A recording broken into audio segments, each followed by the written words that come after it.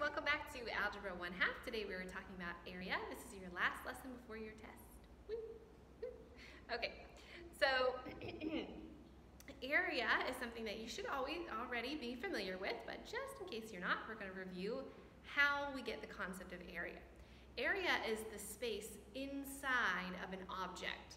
So let's say I have this rectangle here that we're going to say it's 3 feet by 4 feet.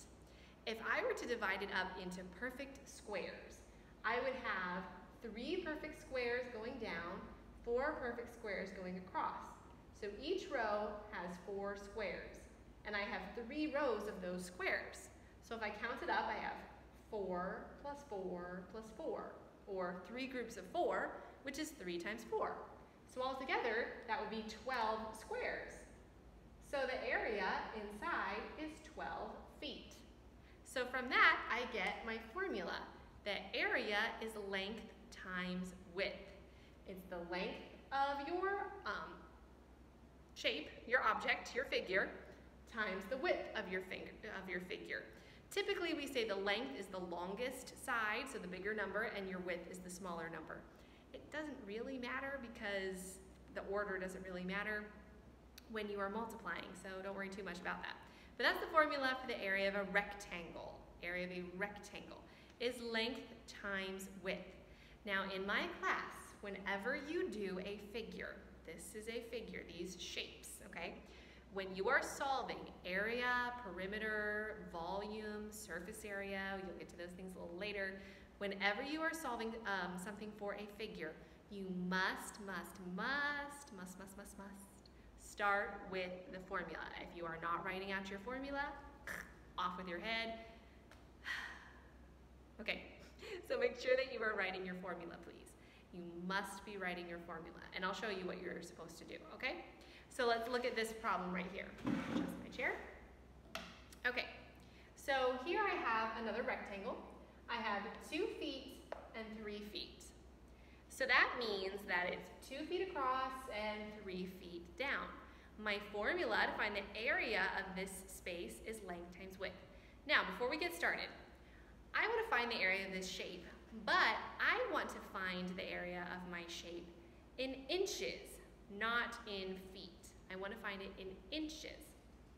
So that means that I need to change my units first. Now listen to this. Listen to what the problem says so that you don't miss it in your own problems. It says, how many 1-inch square floor tiles would it take to cover this figure? Oops, let me also back up right there for a second. When you're doing area, you're working with squares. The idea is that you're finding out how many squares would fit inside an object, squares of a certain unit. So this one, it was squares of feet. Because of that, when you are done, your unit for area always has to be squared, meaning you write that little exponent above it, a little 2. If you forget that, then your answer is incorrect. You have to have that exponent with your unit. All right, so this would be 12 feet squared for the area. So we're going to be doing the same thing over here. I want to know how many 1-inch square floor tiles would it take to cover this figure. My units are right now in feet, so I have to change them so that they're in inches. Well, how many inches are in a foot? 12. So I have to convert my 2 feet to inches by multiplying it by 12. So how many inches would it be? 24, very good. So I have 24 inches. And how many would this one be? 36 inches, very good. Now I can solve my problem. I write out my formula. The area is length times width. Then I plug it in. My length is 36, and my width is 24. And I multiply 36 by 24, and that gives me 864. So with my units, it would be 864 inches squared. So you always need to set up your problem exactly like this. Formula, plug in your numbers, find your solution. Okay? Let's look at this one. I want to know the area of this figure. Is this one rectangle? No, it's not. It's like if I put two rectangles together. So to find the area, I have to separate it into rectangles and find their individual areas and add it together. I can separate this two ways. I could separate it like this and have those two rectangles. This one right here and this one over here in white. Or I could separate it like this.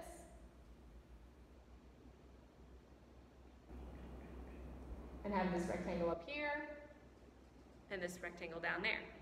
It does not matter where you want to separate it for this particular one. Sometimes it will matter only because you won't necessarily have enough information. So let's say I did not have this 2 here or this 4 here. I wouldn't want to separate it like this because I wouldn't know exactly how much this piece was or how much this piece was. So it only will matter if you are missing some information. But since I have plenty of information for this one, it does not matter where I choose to separate my rectangles. I'm going to separate it like this for now, okay? So I'm going to find this first area.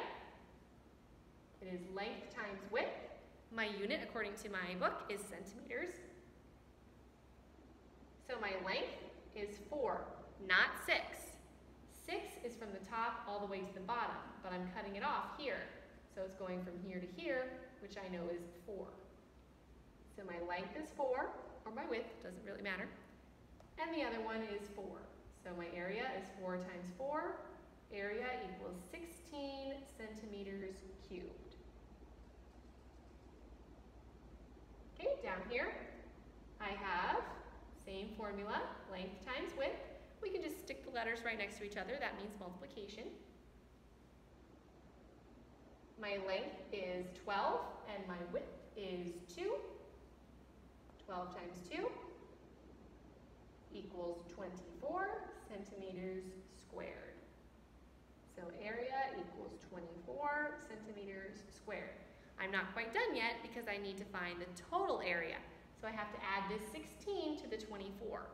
So my 16 plus 24 gives me a total area of 40 centimeters squared. Okay? Pause now and do your practice. Okay, you should be back with your practice. Give me 1 second here. Forgot to look up your answers before I started the video. Silly me. Okay, here we are at problem set 17. Okay, so letter A, and I dropped my pencil. I'm back. Okay, so letter A should be 12 feet squared. 12 feet squared. You divided that into 2 rectangles. You got that one would have been 4 feet squared, the other one would have been 8 feet squared, so together that is 12 feet squared. Okay, then for letter B, just give me a moment here.